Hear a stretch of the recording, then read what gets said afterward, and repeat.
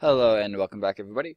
At the end of the last video, I stopped the recording, but the only thing I changed is GitHub found some more changes in my project. I went ahead and created another commit and then pushed that to the server. So if you want to jump in at the point we're in right now, it is go to GitHub and download Season 1, Episode 11, Commit 2, and that'll put you at the start of Season 1, Episode 12. Alright, so now we're going to keep working on this enemy. We're going to do some basic scripting, and I think that the easiest way, maybe the easiest way right off the bat to understand what we're going to do is to understand these things called components. So we have this creature, and maybe we should start with something simpler. Let's start with just a rock. So I'm just going to duplicate this and move it toward the player. If I put it on top of the player and then reset the transform, it puts it sort of like right on top of them. And we're just going to move it away a little bit so you can see it in the player's view. Take it off the player, and now it's just sort of like standing on its own. So if we go into play mode, you can see it just sitting there behind the enemy. This guy needs to calm down. Let's just give this guy his default animation back. Oops.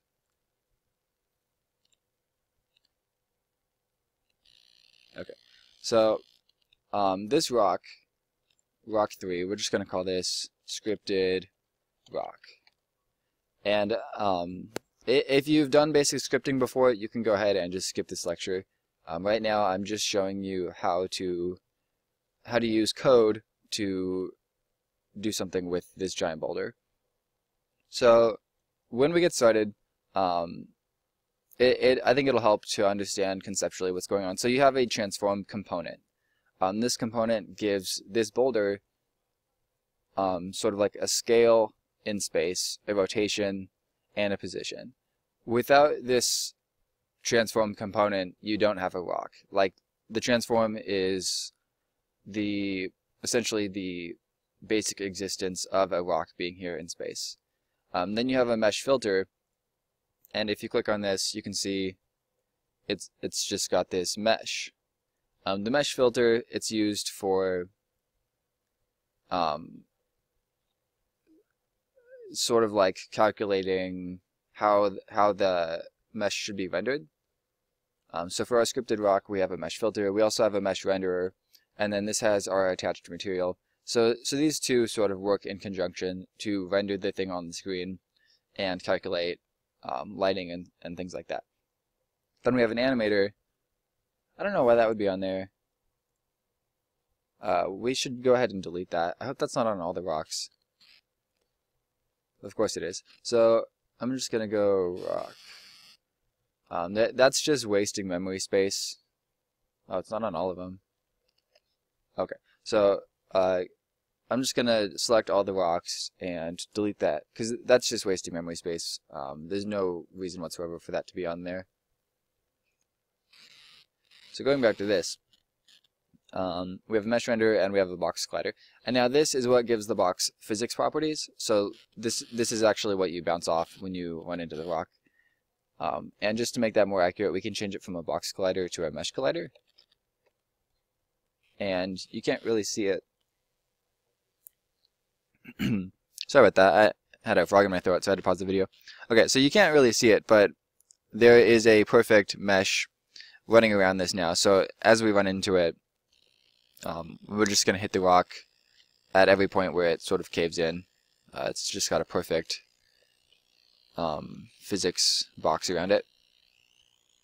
So now these are all components, and now if we want to, we can add our own components using code, and then we can also do things to these components. So if you ever want to use code to move the rock, all you have to do is write some code that accesses the transform, and then once you have access to the transform, you can write code that does whatever you want to the position, to the rotation, or to the scale.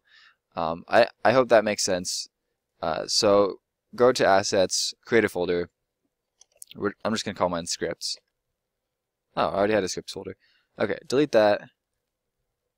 Go into the Scripts folder and create, I'm just going to call this scripted rock, or let's call it rock behavior. I try to keep my names as explicit as possible. You should be able to know exactly what a script does just by reading the name. Okay, so now I drag that onto the rock, and you can see, just do it once, you can see it has this new component here. And this component, if we're clever, can access any other component and any other game object. And I don't particularly like Visual Studio. It's kind of slow, and the code completion on MonoDevelop is actually more aggressive, which makes me code faster. So I'm going to go into Edit, Preferences, External Tools, and then just change this to the built-in MonoDevelop. Looks like it finished. Now open up rock behavior again, and instead of opening up the very slow, kind of overpowered Visual Studio, I'm just going to edit with MonoDevelop. So you can click on this line, hit Control X to ignore that, Control X to delete that, and then now we have some code that we can work with. I'm going to save this with Control S. Now let's just create a variable, and we're going to call it transform. Alright, well, so when you create variables, the first thing you have to do is give them a type. So if you're creating a number variable, you can call it int. So you could say int age equals 5. And then later on, you can edit that value by saying age equals 6. So you need to end pretty much like this is an assignment. You're creating a variable, and then you're giving it a number. You need to end that line with a semicolon, and then the same thing here. You're taking that same variable, you're giving it a different number, and then you're ending that line with a semicolon. We need to be able to access the transform component of this scripted rock, because we want to do things to it. Like either we can edit the scale, the rotation, or the position using the transform component. So getting that is actually really simple. The component is of type transform. So when you create a variable, you always need to give it a type. And then we're just going to call it my transform. And then this is called a method. So void is the return type. This function doesn't return anything, so we just put void there. And then start is a built-in method that Unity calls. So as soon as this scene starts in the game, this method is going to be called on every single game object with the start method. So for example, I can just type print hello world and then save that. Now we go back to Unity and start the scene. And we have the script on the rock, and hopefully it printed something to the console. And yep, you can see we have the phrase hello world. If we add that script to multiple objects, now we have 2 rock behaviors. We're going to start the game, and you can see it printed twice. If you're following along and you did that, congratulations, you just wrote your first piece of code. That's actually kind of an awesome thing. You should be proud of yourself. Most people never make it that far, and writing code is a little bit scary at first. So just be proud of yourself, because that's awesome.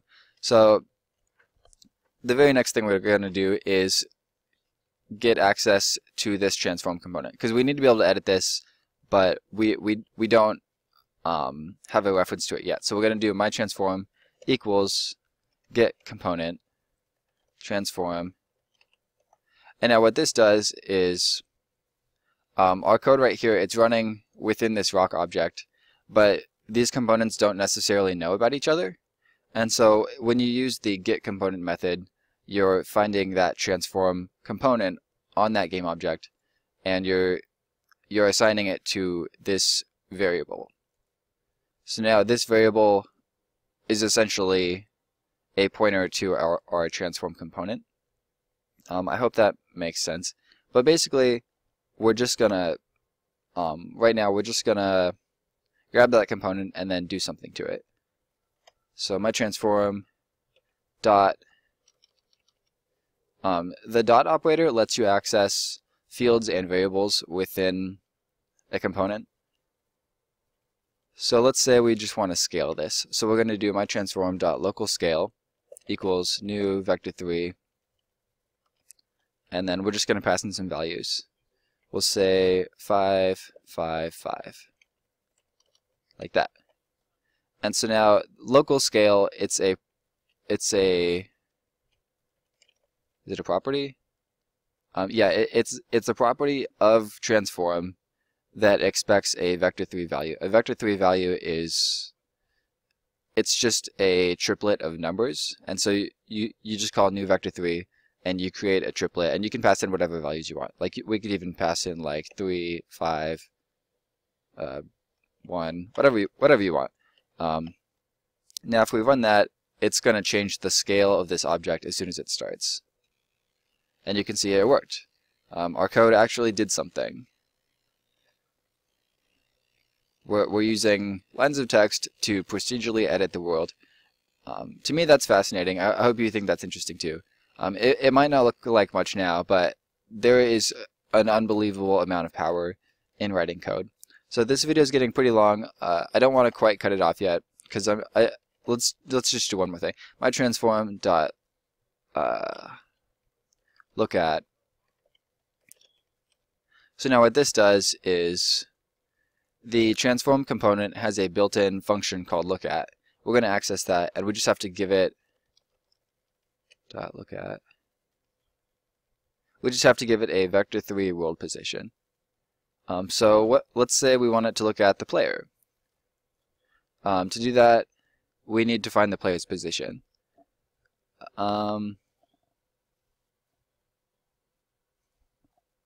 So the easiest way, this isn't the most processor-friendly way.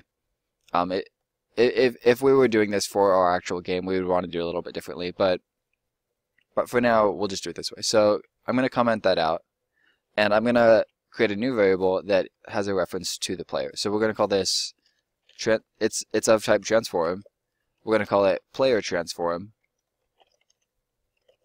and that's going to get GameObject.find and then the name of the character. So every single frame, actually let's just do that right at the start of the game. Sorry, I know this is probably confusing, but we don't want to do that search every single frame update. So at the very beginning, we're going to create a variable called player transform. As soon as the game starts, we're going to take player transform, and we're going to assign the actual player to it. This is a Unity method that searches through all the game objects and picks the one that is named FPS controller, and we're assigning that to player transform. So now, later on in the game, player transform will always point to exactly where the player is, and then we can do update my transform.lookAt player transform.position. And so now, as we circle around the rock, it should sort of look at us. Except I broke something. Oh, okay. It doesn't like this line of code, or I mean, it doesn't like this line of code. GameObject.find finds a game object, and I'm trying to assign it to a transform type. So we're just going to say dot transform. So now we're finding the game object, we're taking its transform component, and we're assigning it to the player transform. Save that, go back to Unity, play. Okay, and now you can see the rock knows where we are, and it knows how to sort of rotate to face us.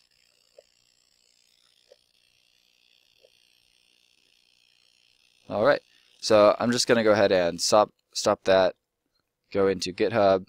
All we changed was this rock behavior script, and we'll call this Season 1 episode. What episode are we on? I don't even remember.